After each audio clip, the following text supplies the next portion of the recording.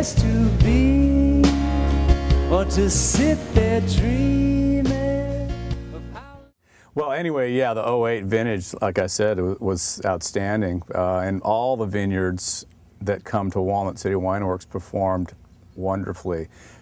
Pinot Noirs particularly. And we can always speak about Pinot Noirs because it's kind of what we're here for. Really, I mean, most of us are here because of guys that were here before us, the Letts and the Ponzis and the Fred Benoits of the world, always trying to make great Pinot Noir. Fox Ridge Vineyard, where we're standing today, Rocky Hill Vineyard, Raja Vineyard, those guys are kind of also what make us special. I mean, we've worked with these guys for a long time. We have a connection on the viticultural side as well as the winery, and you know, it's been a good relationship, and we kind of have a family unit.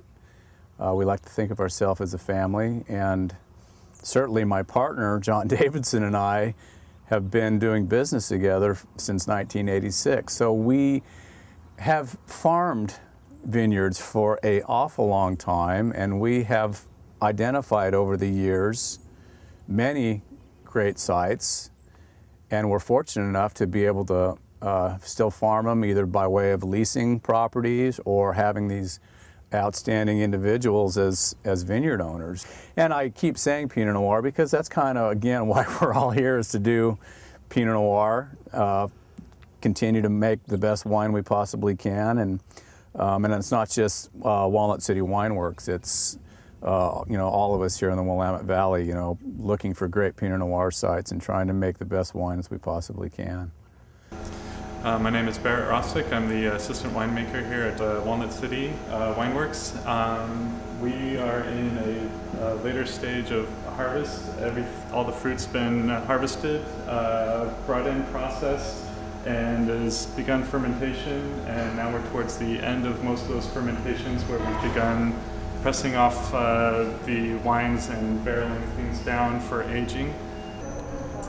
So during the fermentation, yeast are metabolizing sugars into alcohols, and it's a respiratory. A lot of the respiration is CO2, and it'll rise and create this barrier. And so we need to manage the excess heat that's coming off, so it doesn't cook itself out, and to get more extraction, we'll manually punch down the cap to submerge everything and get it mixed.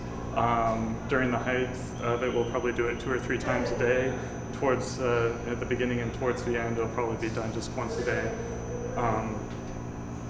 And as the cap is collapsing and the fermentation is coming to its endpoint, where most of the metabolites are consumed, we'll drain into tanks the free-run juice using our stainless steel torpedo things, and then we'll be transferring the must, the solids, into a bin that we can rotate and dump into our press and inflate and compress all the extra juice out of.